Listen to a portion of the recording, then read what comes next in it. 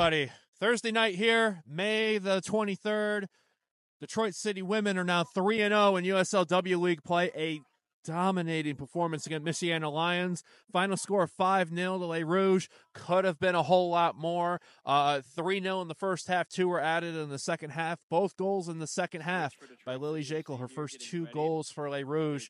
Just, I'm telling you, if you have not come and seen this team play in person yet, you really need to do so. It's a fun team.